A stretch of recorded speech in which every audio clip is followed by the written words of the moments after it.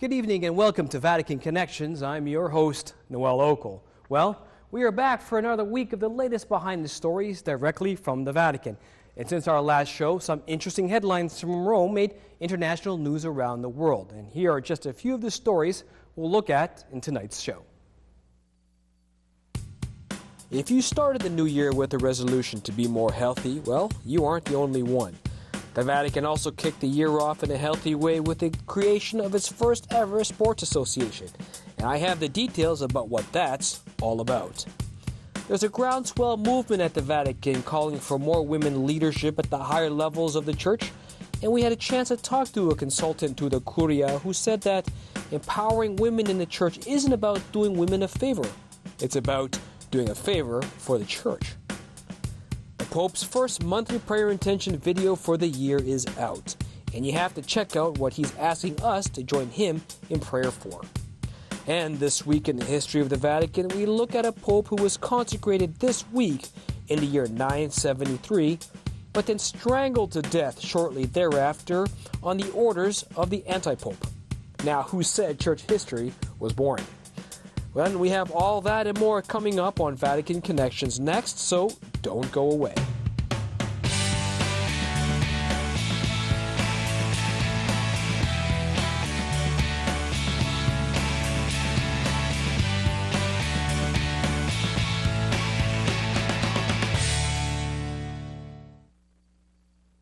Okay, let's begin with some brief highlights of the main papal events that took place in the Vatican over the past week, starting with the Holy Father's message on Sunday before his weekly recitation of the Angelus Prayer. Addressing the crowds from his window over the study overlooking St. Peter's Square, the Holy Father urged the faithful to try to remember the date of their baptism and also reflected on Jesus' own baptism in the Jordan. After Mass this morning, Pope Francis prayed the Angelus with pilgrims gathered in St. Peter's Square. Ahead of the Marian prayer, the Holy Father had a seemingly simple question for everyone present. Chi di voi conosce la data del battesimo? Which of you knows the date of your baptism, he asked. He invited everyone who doesn't to find out from their parents, grandparents, or godparents, and to celebrate that date every year. The Pope's invitation came as the Church celebrates the solemnity of the baptism of our Lord.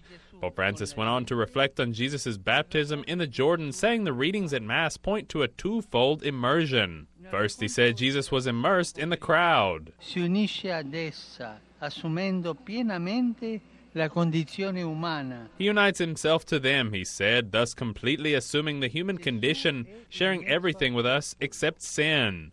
The Pope said Jesus' baptism in the Jordan is also an epiphany because it takes place in the midst of the penitent people. Pope Francis said Jesus was also immersed in prayer, that is, in communion with the Father. He said Jesus' mission of manifesting God's love for humanity begins with his baptism. Tale missione è compiuta in costante e perfetta unione con il Padre e con lo Spirito Santo. Such a mission is accomplished through constant and perfect union with the Father and with the Holy Spirit, the Pope said. In conclusion, Pope Francis said the baptism of the Lord is an opportunity to renew our own baptismal promises. He invited us all to commit ourselves to living daily in a manner consistent with our baptism. And since we're on the subject of baptism, I should also mention that the Pope did spend some time on Sunday personally baptizing 27 newborns at the Sistine Chapel during the Solemnity Mass for the blessed baptism of our Lord.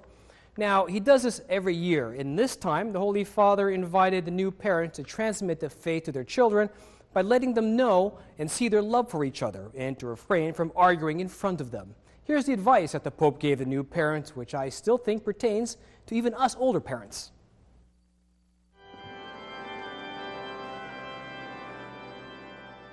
All'inizio della cerimonia vi è stata posta la domanda: cosa chiedete per i vostri figli? E tutti voi avete detto la fede.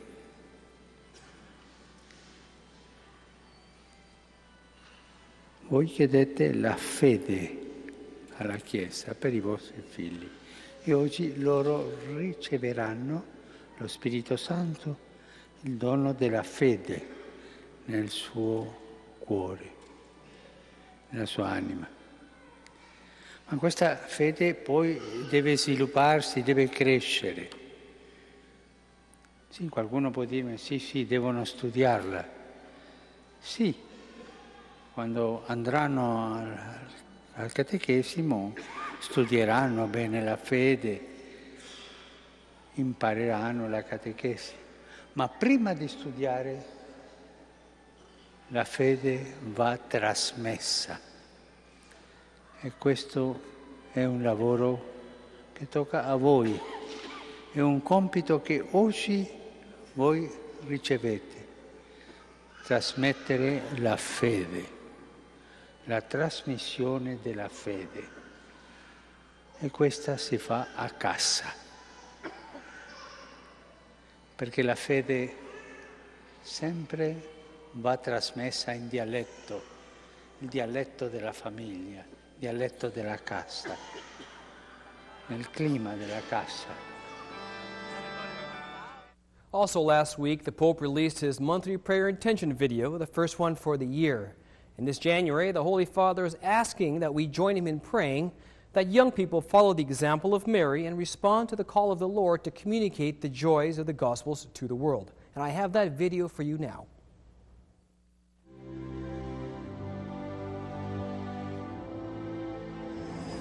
Ustedes jóvenes tienen en la Virgen María un motivo de alegría, una fuente de inspiración. Aprovechen la Jornada Mundial de la Juventud en Panamá para contemplar a Cristo con María. Cada uno en su idioma recemos el rosario por la paz y pídanle fuerzas para soñar y trabajar por la paz. Recemos por los jóvenes, especialmente los de América Latina, para que siguiendo el ejemplo de María respondan al llamado del Señor para comunicar la alegría del Evangelio al mundo.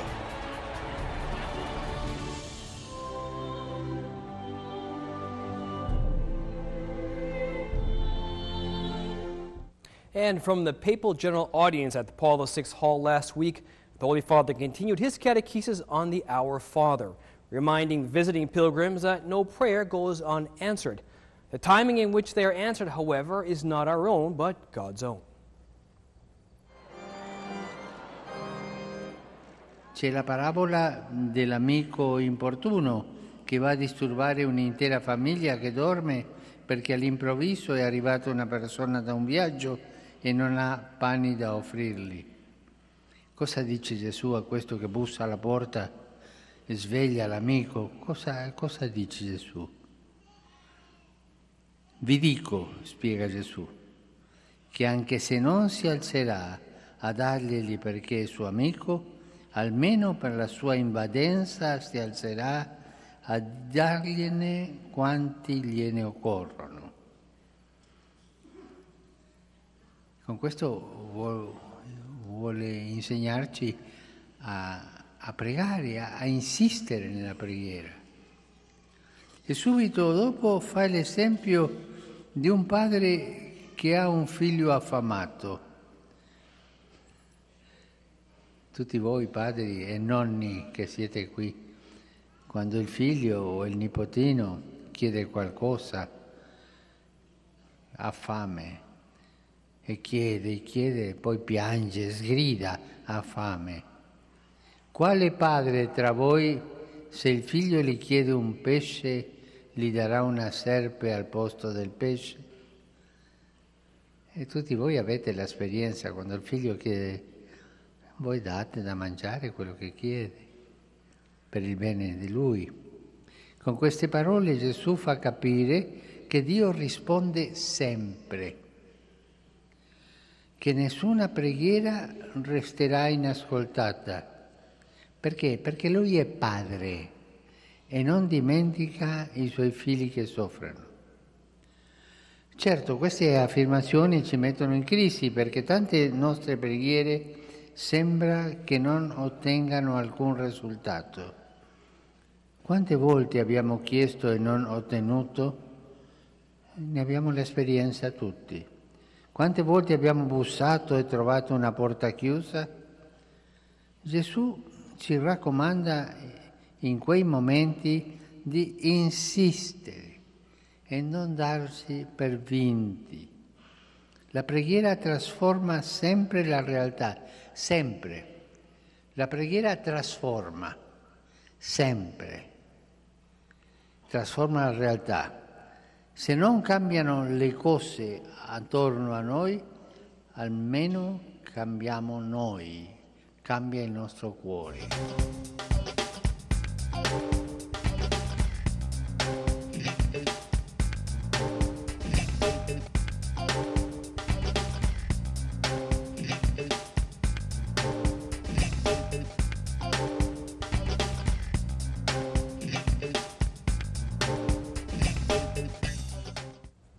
And now, if you're like me and made a New Year's resolution to try to live a more healthy lifestyle, then you're in good company. It seems that the Vatican also made the same resolution this year as it announced last week the creation of its own athletics association. Vatican Athletics was created not only to promote a healthy sport lifestyle, but also to transmit a testimony of Christian life. The Vatican Athletics Association, which is a new collaboration between the Holy See and the Italian National Olympic Committee, was officially announced last week at a press conference at the Vatican Press Hall. Cardinal Gianfranco Ravasi, president of the Pontifical Council for Culture, told journalists that the athletic group represents a much-needed message of peace and unity in sports, which, at times, can be divisive. He said that the establishment of this official Vatican Sports Association also opens the possibility of their athletes to compete in future Olympic Games. The president of the Italian National Olympic Committee, Giovanni Malago, told the press that I'm very happy that you've created this team. We'll put our resources and expertise at your disposal. Now, the idea for the association was created by Vatican employees who met for a daily morning run along the Tiber River. The association is currently made up of 60 athletes ranging from ages 19 to 62, working in different Vatican offices including Vatican firefighters, Swiss guards, pharmacy employees, police, carpenters, religious, and lay people. Now, don't you go away. We have our feature story coming up next.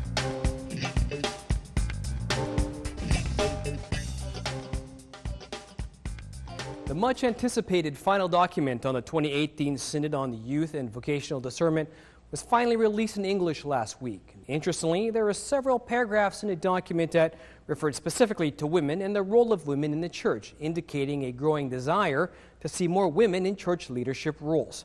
In a Vatican Connections exclusive, Emily Callan sat down with Carrie Robinson, a lay advisor to the Roman Curia, who, for the past 11 years, championed the cause of women leadership in the Vatican because, as she puts so eloquently, it's not about what women deserve, it's about what the church deserves. And here's what Carrie had to say about the future of women leadership in the Catholic Church. So, Carrie, the final translation in English for the final document of the Synod finally was released. And so now we're able to piece it apart a little bit more, look at it more carefully. The language is more precise. And in it, what we notice is that, as was to be expected, because it's a topic that was largely discussed at the Synod in October, there are several paragraphs that refer to women and the role of women in the church and this desire to see them more present. We also see references to more female figures from the Bible, especially Mary, and talking about Mary as someone that we need to imitate, the one that said yes to her calling. So there's a lot more room in the document, much more talk about women. And I want to quote one paragraph, which is a lot more explicit on this issue, and it's in paragraph number 55. And it reads, "The young also clamor for greater recognition and greater valuing of women in society and in the church. Many women play an essential part in Christian communities, but often it is hard to involve them in decision-making processes, even when these do not require specific ministerial responsibilities. The absence of the feminine voice and perspective impoverishes debate and the church's journey, depriving discernment of a precious contribution. So it's a very powerful paragraph. What do you make of this? How do you interpret this? It's not just a powerful paragraph, it's a beautifully expressed paragraph, and in my experience, really on target. I have long been an advocate of the role of women in the church at every level and at the tables of decision making. And it's not because women deserve this, of course they do, but it's because the church deserves this. And why wouldn't we want the church to thrive and be a good resource of all of its, a good steward of all of its resources, particularly its people? When a young Catholic woman, particularly from the West, looks at the landscape of her professional life, she knows that she can reach the highest levels of leadership in any sector or industry. And if that same young Catholic woman discerns a vocation of service to the church she loves and to which she belongs, more often than not, she is met with limitations that prevent her full complement of gifts and abilities. And that's inherently frustrating. And the church risks losing her to the corporate world where she becomes CEO of an international corporation. And I worry about the consequences for her children, boys and girls, and the impact on vocations for them. That's interesting, because I think that some women would say that's not my experience. I've always felt valued or included even in decision-making processes in the church. Maybe that's at a parish level or a non-for-profit organization, a Catholic non-for-profit organization she works for. That's not my experience. And even in the document it mentions discrimination and exclusion of women in the church, and that this needs to change. So how do you think that women are discriminated against or excluded from these roles? Well, first of all, I think listening to women and why the synod was so important, listening to not just women, but men and young adults in particular is absolutely important, because everybody's story and experience is different. I myself have only ever benefited by being a woman in the church, my entire life of service to the church. But I've also been blessed to work with extraordinary priests and bishops and deacons and brothers who prized co-responsibility. They prized collaboration with laity. They valued and respected the contributions that I could bring to enhance the ministry of the church. And I know that many women likewise feel that way, but there are many more, sadly, who have a different story to tell. And their stories are important, and we need to listen to their experiences. Fundamentally, I think there is a problem about insisting that ordination and leadership cannot be taken apart. Right. And really what we know to be true is when organizations include women at the highest levels of decision making, whether it's a corporate board or whether it is the US military, the consequence for mission is better.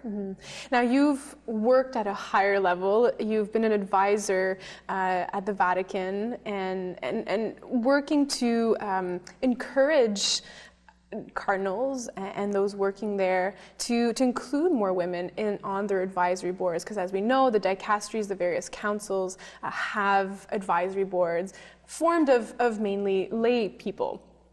Now, what have you noticed in that work?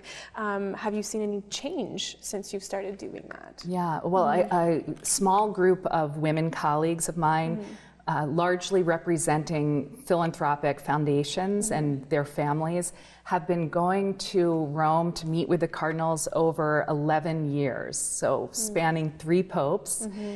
Specifically to talk to the prefects and presidents of pontifical congregations and councils about the role of women.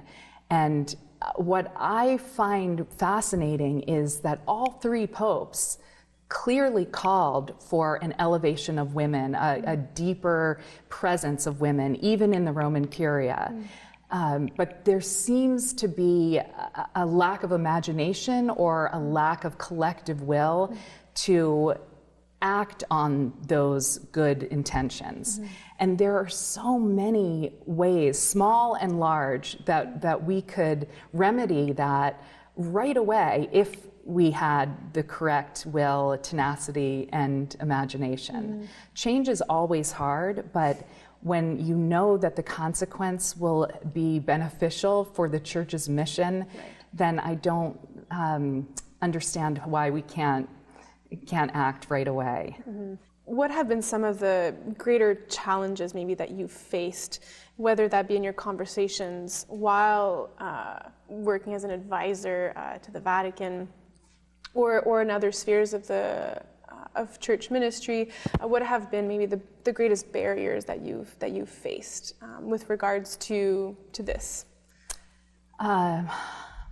I suppose it has to do with inertia, the difficulties that come with change or with trying something new, with welcoming new talent in. From a practical standpoint, when we're focused on the Roman curia, there aren't a lot of vacancies. So it's not as though there are all of these offices to be filled that could be filled with competent, faith-filled women. So that's an element of frustration, because you sort of have to wait until there is a vacancy, or you create something new. And I think that the work that Cardinal Farrell is doing with his new dicastery and populating it entirely with laity, women and men, is really a sign of things to come. What do you hope to see in this conversation? What's your sense, I should say, what's your sense of where this conversation is going right now? Are you hopeful? I'm incredibly hopeful. First of all, people of faith are confident in the future. We are a people of hope and a people of faith. One of the most remarkable aspects to these conversations that we've had is realizing how sincerely we were received by most of the cardinals, how thoughtful they are on this subject, how much they listened and really do want the church to be perceived and understood as fully welcoming of the talents and contributions of women. I was also struck by the vast numbers of women religious communities who, upon learning of our visits and our discussions, consciously held us in prayer, advised us before we went. And then there were priests who openly wept when they heard about the advocacy we were doing. So it gives me hope that this is not just women wanting something that they haven't been granted.